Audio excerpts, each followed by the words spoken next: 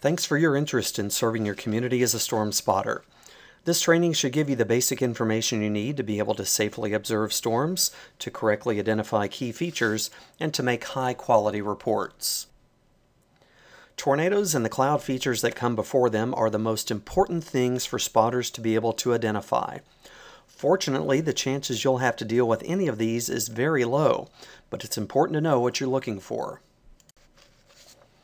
In this section, we're focusing on supercell thunderstorms and that part of the storm where tornadoes are most likely to develop. This is what we call the action area, and it's where the updraft and downdraft come together. In most cases, this will be on the backside of a supercell storm. So if you're dealing with a storm moving from the southwest toward the northeast, the updraft will typically be on the southwest edge of the storm. One of the main visual clues spotters should look for is the wall cloud. The wall cloud is an isolated lowering of the cloud base. As you can see in this side view of a supercell, the wall cloud forms beneath the main updraft and adjacent to the rainy downdraft. Here's a close-up look at the base of a supercell thunderstorm.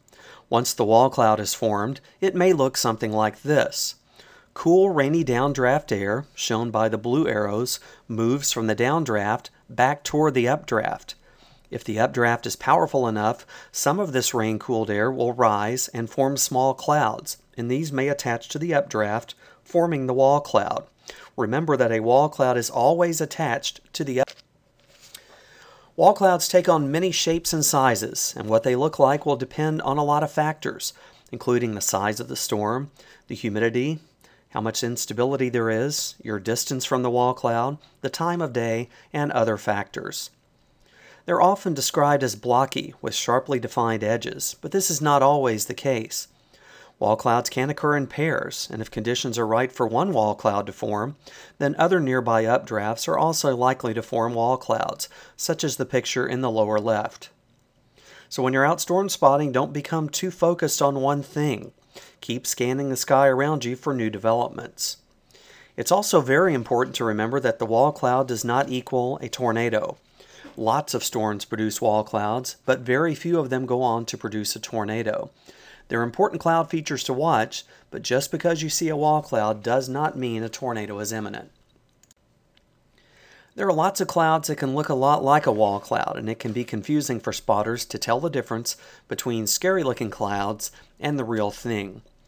If you're having trouble deciding whether it's a wall cloud or not, ask yourself these three questions. Is it connected to the base of the storm? Wall clouds are a lowered part of the cloud base, and they will always be connected. If it's not connected, it may just be scud clouds. Is it in the right part of the storm? Remember, wall clouds usually form in the action area, where the updraft and the downdraft are close together. Is it sloping down toward the rain? Not all wall clouds will do this, but this can be a sign that the cloud you're looking at is associated with a strong updraft and is ingesting cool, rainy air from the downdraft area. If you don't answer yes to all three questions, it's probably not a wall cloud, but things can change quickly, so you might want to keep an eye on it to see how it changes over time. Clouds are always moving in and around thunderstorms, and spotters can use that cloud motion to help them know what's going on with the storm. Most of the time, moving clouds aren't anything to be concerned about, but when the clouds are rotating, it can be important. Rotation is defined as organized, sustained, focused cloud motion around a vertical axis. In this diagram, the cylinder represents the cloud we're watching. Rotation would be cloud motion like a merry-go-round in a circle around the imaginary pole running through the middle of the cloud. This motion would be focused around this axis and persistent for several minutes. If you see clouds moving, but they're not focused around a vertical axis like this, then it's not rotation. Remember that although wall clouds are important, they don't mean a tornado is guaranteed to happen. Many storms produce wall clouds, and nearly all supercells produce wall clouds, but very few storms ever produce a tornado. As a storm spotter, your key is to be patient and observant, and monitor the wall cloud for changes over time. These are some of the signs that a wall cloud could be about to produce a tornado. Persistence for 5 to 10 minutes or more. inflow winds that are increasing toward the storm, the lowering of the wall cloud toward the ground, increasing rotation in the wall cloud, and an increase in rapid upward motion in and around the cloud. If the wall cloud displays one or more of these signs, the storm may be very close to producing a tornado. Again, the key is to watch how the cloud changes over time. Is the rotation getting stronger? Is the cloud base getting lower? A report describing these kinds of trends are usually more useful than one just saying, "The sky can seem full of things that look like funnel clouds when there are storms going on, but funnel clouds don't really happen that often." If there's a funnel cloud, we need to know about it, but it's important to be fairly confident that you're really looking at a funnel cloud. Here are some key things to look for to determine if it's really a funnel cloud. Is it rotating? The rotation may be very difficult to see depending on the lighting and the storm location. How persistent is the funnel cloud? Is it persistent, and how is it changing over time? Even if you can't see definite rotation, a persistent funnel-shaped cloud in the right part of the storm is something that should be reported. Also watch for trends to see if the funnel is lowering toward the ground or if rotation is increasing.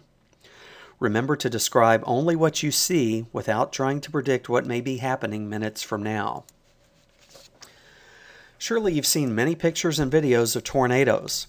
The definition of a tornado is a violently rotating column of air in contact with the ground and extending down from a thunderstorm cloud. Just like wall clouds, tornadoes can appear in many different shapes and sizes and even different colors.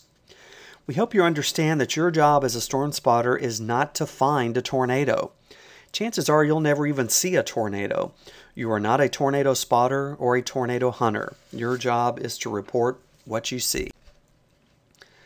There are two things that make a tornado visible. There is a condensation funnel, which extends down from the storm, and there is dust and debris kicked up from the ground. It is not necessary for the condensation funnel to extend all the way to the ground. Sometimes your first clue that a tornado has formed is a swirl of dust and debris at the surface. If you see this, look above the swirl to see if it's associated with a funnel cloud or visible rotation on the underside of the thunderstorm. This is called cloud-based rotation. If a funnel or cloud-based rotation accompanies swirling debris on the ground, then you're likely looking at a tornado.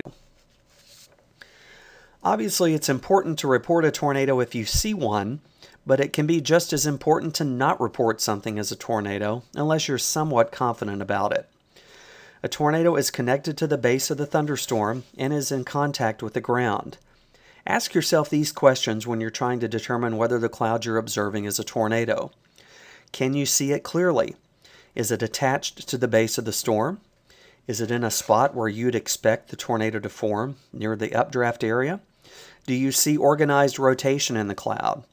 If it appears to be a tornado, can you see any evidence of dust or debris on the ground underneath it? If you answer no to any of these questions, then what you're looking at is probably not a tornado. Keep watching it though, because things can change quickly. In this example, we can't really tell for sure what's going on at the ground level because there are trees blocking our view. So your report should describe just that. With the trees out of the way, we can see evidence that the tornado circulation is on the ground. But in the real world, you don't know that. Remember, report only what you see, not what you think you see. For more details about wall clouds and tornadoes, check the Weather Spotter's Field Guide available at this address.